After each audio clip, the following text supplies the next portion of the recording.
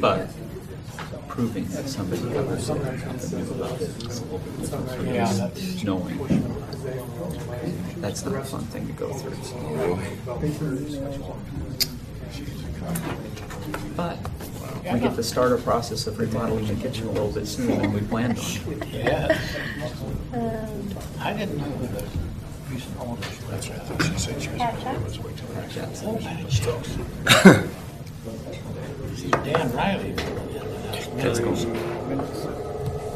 Looks like the only owners. We're the third owners of the property. Okay, yeah. The Riley family built Riley it. had it for years. Then when Dan died, Maureen Shupp, On the way home, his daughter, husband took it over. my parents got very few. I call my dad. So I was thinking about coming over on Sunday. I want to swing by. Hi. I don't know what it is. He goes, my great uncle moves from Oh. Trust me, Kathleen, I'm telling you. He goes, We got it figured out. You just gotta get the time to work it out. and I go, oh, I think with the furniture. He goes, no, you can't have that. He goes, straight to the porch. Well, guess what? I made the wicker furniture. They delayed it and everything. Oh, thanks, Dad. Yeah. Yeah. TV, flat screen TV. What house am I going to move it? 2000.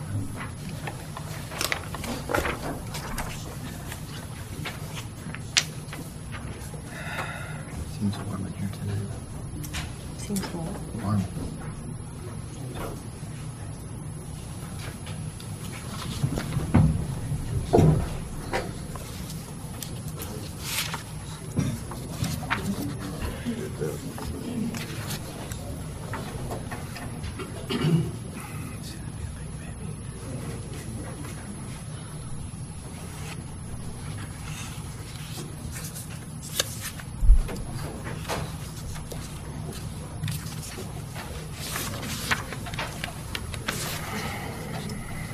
I got 20 seconds.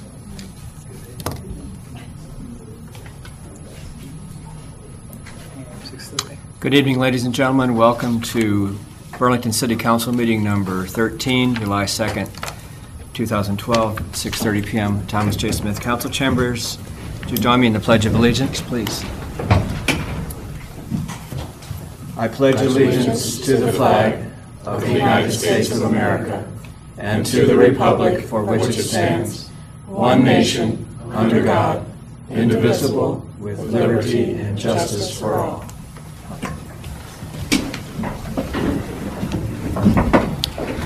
Appropriate as we celebrate our independence this week. Roll call, please, Catherine. Anderson?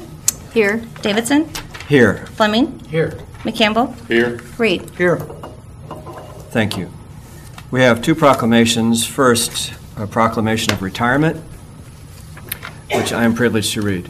Whereas the City of Burlington wishes to honor Chief Daniel C. Luteniger for over 31 years of service as a professional law enforcement officer of the Burlington Police Department. Whereas Daniel C. Luteniger has provided the citizens of Burlington with outstanding, loyal, and dedicated service, beginning as a police officer on October 16, 1981. During this tenure, he worked all patrol shifts, was assigned to Criminal Investigation Division, and was one of the first DARE officers in the area. Dan was promoted to lieutenant and assigned to the Southeast Iowa Narcotics Task Force commander in 1991. In July of 1994, he was promoted to administrative captain and later that year took over the Criminal Investigation Division until 1995 when he was promoted to Major of Operations Commander. In 1998, the major and deputy chief positions were combined, and Dan served in that capacity until 2007 when he became chief of police in Burlington. In addition to his duties as police chief, he served as acting city manager from January through March of 2012, for which we are all extremely grateful. Chief Luteniger formally retired on June 29, 2012. Now, therefore, we, the City Council and the City of Burlington, Iowa, do hereby recognize and commend Daniel C. Luteniger for his outstanding service and commitment to the welfare and safety of the citizens of Burlington. We, the City Council, wish him sincere congratulations and much happiness in his retirement. Signed and sealed this 2nd day of July, 2012, Jim Davidson, Mayor. And words can't express our appreciation, Dan, so if you would come and accept this, please.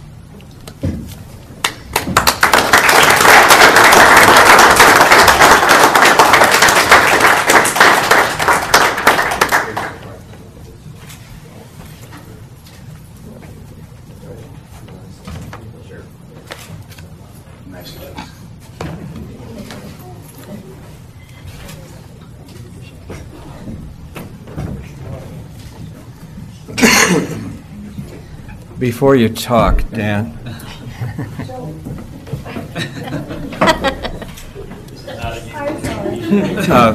Kathleen Hamish from the David A. Wannenberg Policing Foundation has a presentation to make also for Dan.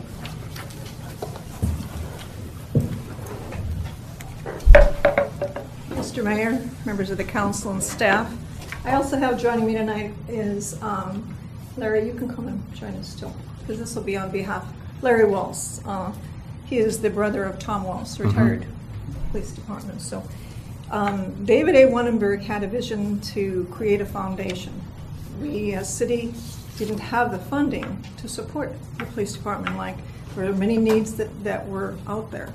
And we've been honored, the 5 of us, to serve on that. It is Larry and myself, Chief Lutenager, and Carrie Lynn Bloomer, and Don Henry. So with that being said, we'd like to thank Dan, for his years of serving on the Policing Foundation Board and the David A. Wannenberg Foundation Board, and we're going to miss you, and we really would like you to visit us once in a while. And, we're happy to have you part of that foundation board. So with that being said, we'll let you make your comments. Okay. Thank you, Kathleen.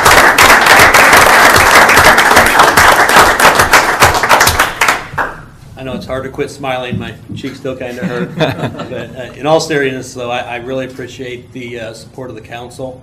Over the last 31 years, we've always had good support from the city council, and I am sure and confident that's going to continue. And I feel real good about leaving the police department, I think, in really good hands. We've got a great staff and also a lot of great patrol people that do the day in and day out jobs every day. And do appreciate what they've done for me. It's made my job a lot easier. And again, I retire with a smile on my face, knowing they're in good hands. So thank you very much. Thank you, Dan. Thank you. Thank you, Dan.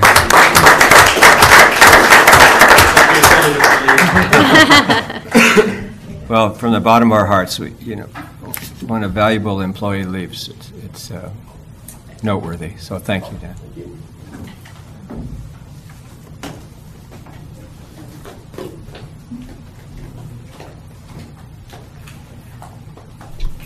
Now we have another proclamation, which is Councilman Campbell's turn to read. Proclamation, whereas parks and recreation programs are an integral part of communities throughout this country, including the city of Burlington. Our parks and recreation are vitally important to establishing and maintaining the quality of life in our communities, ensuring the health of all citizens, and contributing to the economic and environmental well-being of a community and region. And whereas parks and recreation facilities and programs build healthy, active communities that aid in the prevention of chronic disease, provide therapeutic recreation services for those who are mentally or physically disabled, and also improve the mental and emotional health of all citizens. Parks and recreation programs increase a community's economic prosperity through increased property values, expansion of the local tax base, increased tourism, the attraction of retention of business, and crime reduction. And whereas parks and natural recreation areas are fundamental to the environmental well-being of our community, improve water quality, protect groundwater, prevent flooding, improve the quality of the air that we breathe, provide vegetation buffers to development, and produce a habitat for wildlife. Our parks and natural recreation areas ensure the ecological beauty of our community and provide a place for children and adults to connect with nature and recreate outdoors. And whereas the U.S. House of Representatives has designated July as Parks and Recreation Month, the City of Burlington also recognizes the benefits derived from parks and recreation resources. Now, therefore, we, the City Council of the City of Burlington, do hereby recognize July as Parks and Recreation Month, signed and sealed the 2nd day of July, 2012. Kathleen Salisbury, City Clerk. Jim Davidson, Mayor. Mr. Tisland? Easy, what can we say? You know, that isn't said about you on a weekly basis, man. We really appreciate this. We want you to have this. That's a lot of detail. Just want to say just a quick word wanted to recognize our great staff and great care that they take for our parks and recreation facilities and programs. Parks are such a great amenity in this community, and it's something that we're very proud of and something that we recognize as a great asset in Burlington. Amen. Hear, hear. Thank you, Eric. Next is the consent agenda. All matters listed under item 1, consent agenda, having been discussed, are considered to be routine by the City Council and will be enacted by one motion. There'll be no separate discussion of these items. If discussion is desired, that item will be removed from the consent agenda and will be considered separately. On the agenda, consent agenda tonight, we have the usual finances and miscellaneous, minutes of previous meetings, payroll, city claims, beer, liquor, wine, cigarette licenses, reports, and bonds. We have 4 resolutions. The first, a resolution approving nuisance abatements for various properties. The second, resolution approving final acceptance and release of retention monies and awarding of a supplemental contract for the 2010 Riverfront Riprap Replacement Project. Third, a resolution authorizing the filing of an application of State of Iowa Revitalize Iowa Sound Economy, or better known as RISE funds, for improvement to Bluff Road. Fourth, a resolution approving audit services agreement for fiscal year 2011-2012 with Eide Bailey, LLP. We're setting dates for public hearing. Two of them on first two on July 16th for an ordinance amending section 160.04 of unsafe building, chapter 160, abandoned unsafe buildings of the Burlington Municipal Code. Second, consideration of ordinance amending ordinance number 2947 as previously amended, amending the provisions for the urban revitalization plan for the city of Burlington, Iowa. And another public hearing on August 6th for consideration of an ordinance rezoning property located known as 2814 Mount Pleasant from M2 Heavy Industrial to C2 General Commercial. Is there anyone from the audience wishing to have any of these items removed from the consent agenda? Seeing none, Council, do you have any that you'd like to have removed? No, sir. Seeing none, we have a motion. Your Honor, I have a motion to approve all listed under item 1, consent agenda. Second. We have a motion, a second. Kathleen? Anderson? Aye. Davidson? Aye. Fleming? Aye. McCampbell? Aye. Reed? Aye. Motion is carried. Thank you very much. We have a public hearing. Statement of consideration of an ordinance rezoning the property located known as 3460 Augusta Road from M2 Heavy Industrial Zoning District to M1 Light Industrial Zoning District. Eric, could you give us some details on that one, please? As you can see on the map, the area requested to be rezoned is in Hashed, just on the east side of the north-south roadway there, south of West Avenue. They're looking to, add to their current indoor storage facilities. They currently, owners requested to rezone it to M1 to allow storage facilities such as the one at the south end of the map. M1 allows any type of commercial use and light industrial use, so it's a minor change from M2 heavy industrial to M1 light industrial. And this wouldn't be in conflict with any of our extended plans? Or? No. Okay. Anyone from the audience wishing to comment? Seeing none. Council, do you have any questions or comments? Not aye. Seeing none. We need a motion to close the hearing. I'll make a motion to close. Second. We have a motion and a second to close the public hearing. Kathleen, please. Anderson? Aye. Davidson? Aye. Fleming? Aye. McCampbell? Aye. Reed? Aye. Now we have a motion. I have a motion for preliminary adoption of the first reading of the ordinance rezoning the property locally known as 3460 Augusta Road from M2 Heavy Industrial Zoning District to M1 Light Industrial Zoning District. Second. We have a motion and a second. Any discussion? Seems like a reasonably good thing to do. Okay, Kathleen? Anderson? Aye. Davidson? Aye. Fleming? Aye. McCampbell? Aye. Reed. Aye. Now we have an ordinance. Yes, Your Honor, I have a motion for preliminary adoption of the second reading of an ordinance amendment to ordinance number 3220, an ordinance creating the Sunrise West Development Unit, West Plan Unit Development, PUD Overlay District by amending Section 12, Street Right-of-Way. Second. We have a motion and a second. Eric, is there anything new, or maybe we should have it explained to us again exactly what's going here? Currently, Sunrise West has 30 feet of outlot designated for potential future right-of-way at the west edge of their lot, running from Mason Road to the north end of their lot. That right-of-way was designated, future development occurs for street access from Mason Road to West Avenue, and that was in accordance with our Mason Road sub-area plan to have another connection from West Avenue to Mason Road, which was adopted in 1999. Sunrise West has asked to vacate that 30 feet as shown here on the west side, and then continue Cambridge Drive to the north to West Avenue, which would allow another through connection from Mason Road to West Avenue. So essentially moving the connection to the east approximately 200 to 300 feet. So the request is to eliminate that 30 feet of outlot as a potential future right-of-way and make the connection to their north property lines. That when development occurs to the north, it'll allow for a future through street connection. How much is 30 feet on that map? 30 feet's this small sliver right here. Wow, that looks like more than 30 It feet. does. That's 30 feet. This is 30 feet right here, this small area. Sure. No, that can't be right. What's that little lot down there? Then that means it's only. This is an outlot, this is 30 feet right here.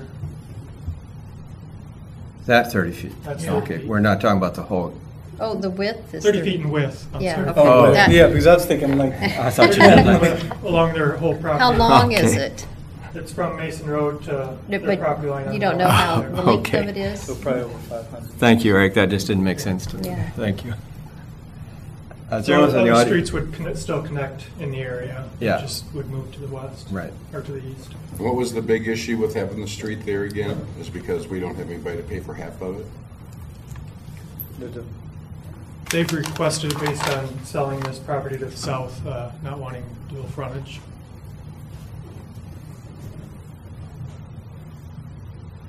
Anyone from the audience wishing to comment?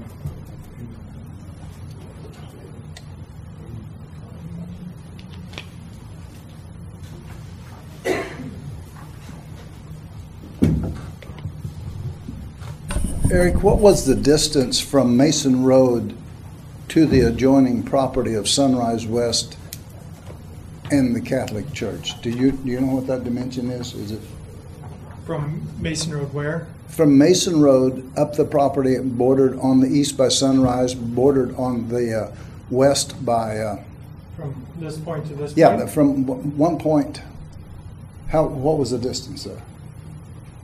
It's approximately 600 to 700 feet. How much? I believe around 600 to 700 feet. Oh, okay. I got it closer to 8. I'm Noble Boyd, 2913 Lawn. You all know that, don't you? So maybe you don't know that. I'm not sure. But anyhow, we were very pleased when the city planner opened the meeting of the Zoning and Planning Commission. She indicated to us, to quote Mr. Kanoki, that the plan is to serve the whole city, not one person individually. And I agree with that. And we agreed and we offered a proposal.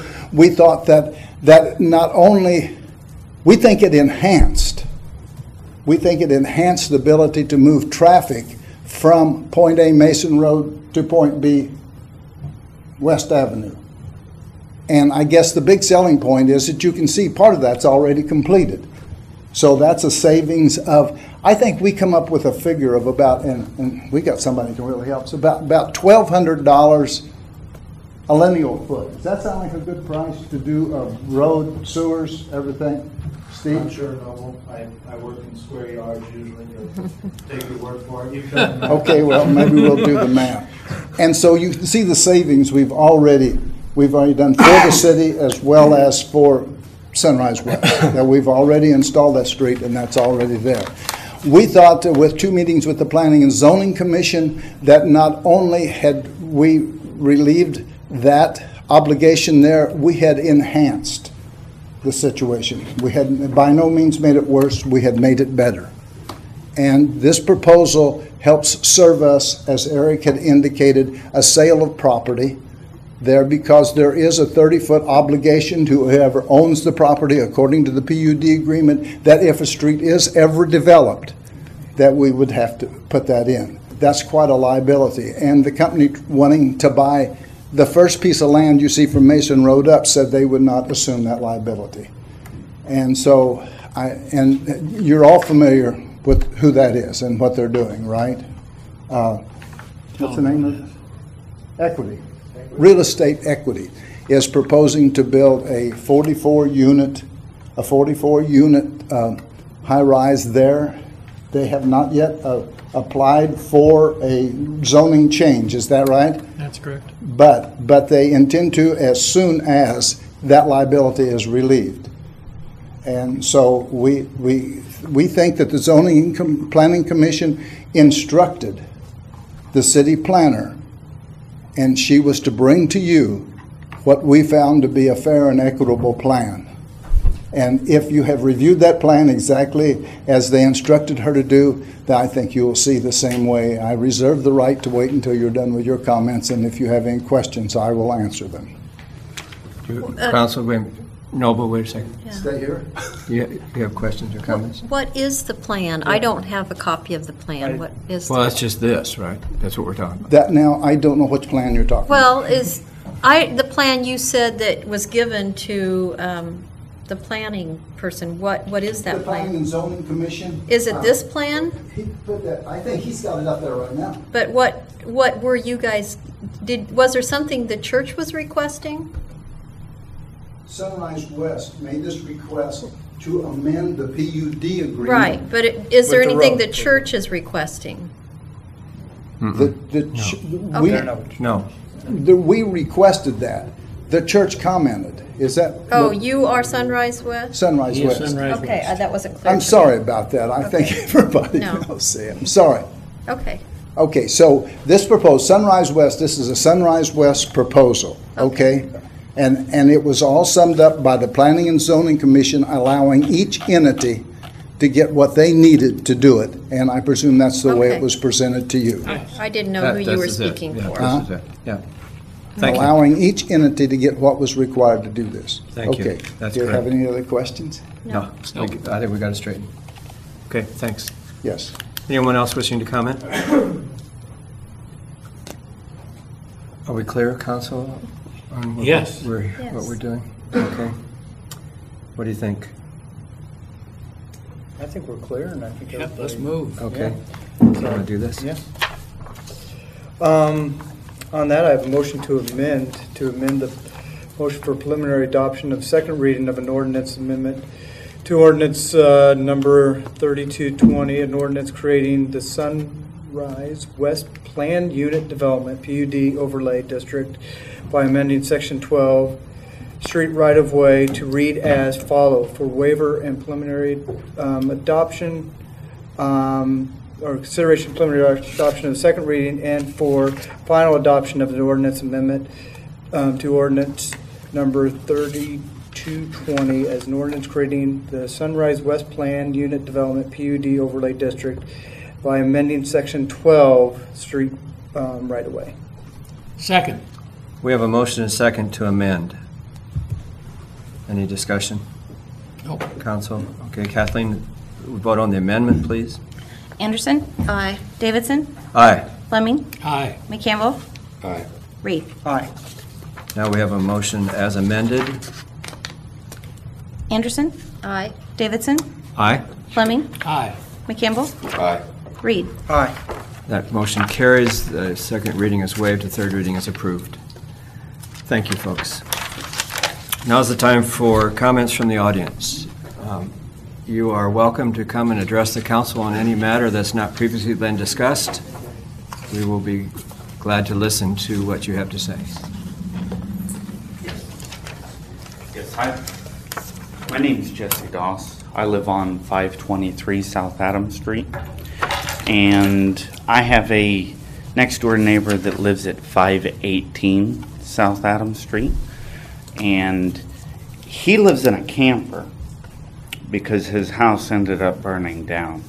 And he exposes himself. Now, last time I knew, that was against the law. Now, I would have thought to actually call the police, like any ordinary law-abiding citizen. But with somebody who has nothing to really lose, isn't that against the law for him to live in the city without a house? I mean, is it legal to live in the city in a camper?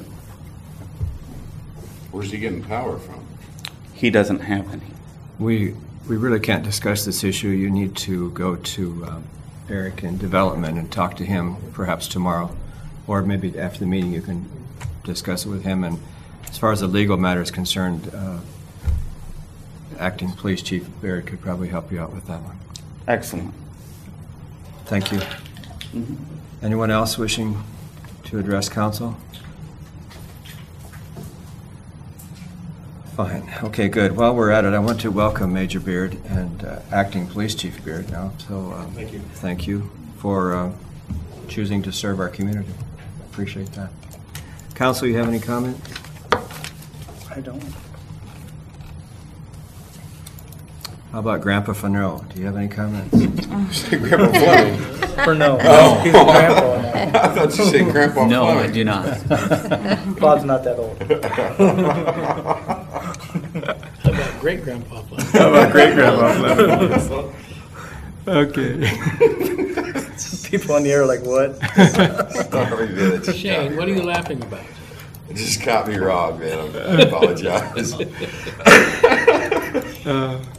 Yeah, the Furneaux family has a really good weekend, so congratulations. Thank you. We did Yes, it. so follow up on it. Yes, we did have a baby granddaughter over the weekend, so it was a very busy weekend with a lot of travel. So Yeah.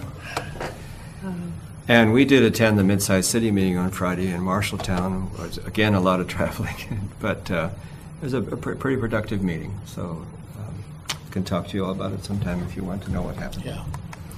With that, I'd entertain a motion to adjourn. So moved. We have a motion. Do we have a second? We have a motion and a second to adjourn. Kathleen? Anderson? Aye. Davidson? Aye. Fleming? Aye. Campbell? Aye. Reed? All right. Thank you, folks. God bless you, and God bless Burlington. Enjoy the holiday. Remember that. Okay, I gotta tell you a funny thing, because this is a grandma. Hold on a second. But- Wait till it goes on.